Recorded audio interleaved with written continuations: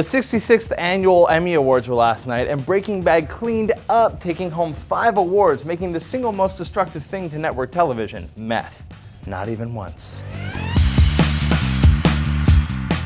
Hey folks, welcome to the new show. I'm Ross Everett, and it's an honor just to be nominated. The Emmys were last night, and Breaking Bad took home most of them. Aside from a touching tribute to Robin Williams by Billy Crystal and a rousing street segment from Billy Eichner, it's safe to say that the Emmys are to award shows what network television is to entertainment, trying desperately to stay in the game. But there's one group of people who had it the roughest last night. I'm speaking of something far harder to watch than Matt LeBlanc go Emmyless another year in a row: the Almost Congratulators. And here is a touching tribute to those who almost touched.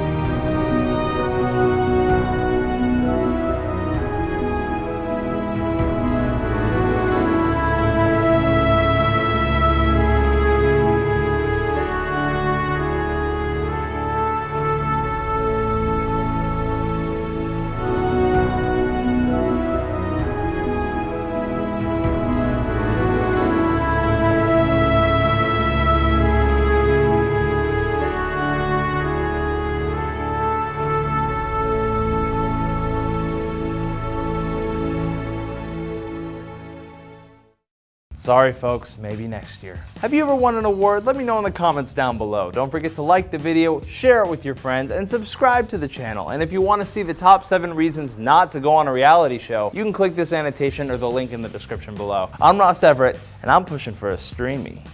Here's a little bit more.